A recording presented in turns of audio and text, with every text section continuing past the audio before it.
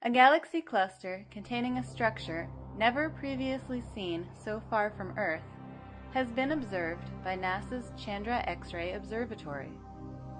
The cluster is also interesting to astronomers because a bright quasar, known as 3C186, is found at its center.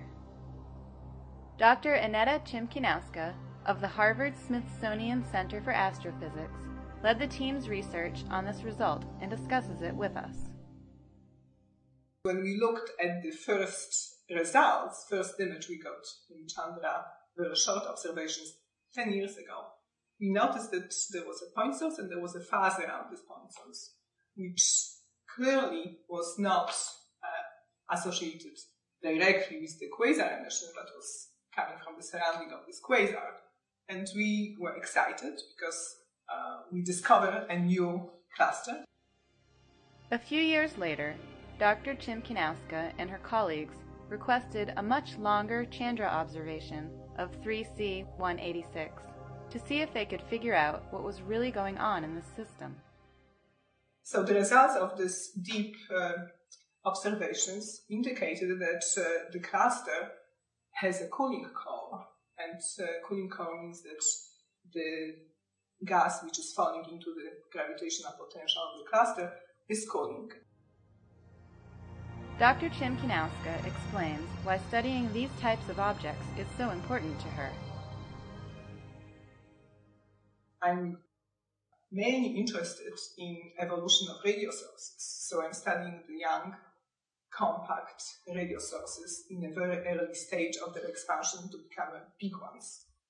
And the interaction between this expanding radio source and the cluster environment is interesting. We don't understand how the energy generated by the quasar is deposited into the cluster. We know that something is happening, and it's important because we want to understand the way the quasar gets its matter and its fuel to generate the energy of the quasar. But as with many areas of astrophysics, for every answer astronomers find, more questions are raised. We have a quasar which powers the structure, which is huge. So how does it happen?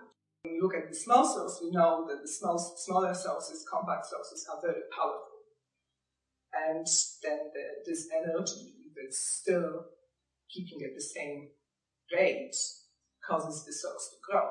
But there is the interaction then with the environment, and this energy from the quasar is deposited to the clusters of galaxies, or the galaxy itself, and it's being lost.